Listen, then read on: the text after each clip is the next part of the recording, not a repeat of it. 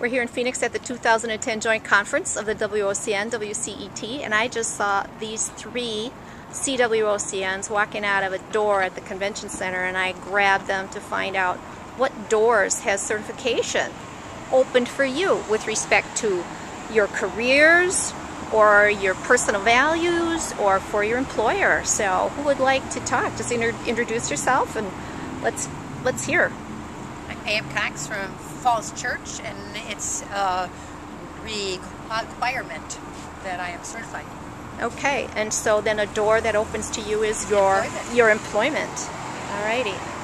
Anyone else have any comments about the doors that it opens for you? Recognition, salary, payroll. I'm Diane Whitworth, and I'm from Richmond, Virginia, and I work with Bon Secours Hospital and its ability to function autonomously.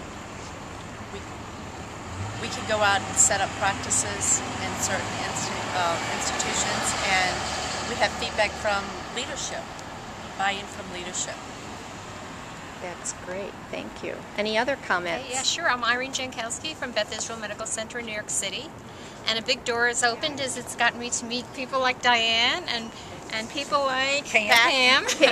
And this conference, people from all over the world who are doing WOCN nursing, and that's been really a lot of fun and a really fabulous career. So share our expertise. Find out what somebody else is doing. Yep. Right. That's great. Thank you, ladies. You're great representatives of board certification and of WOCN nurse specialists. Thank you very much.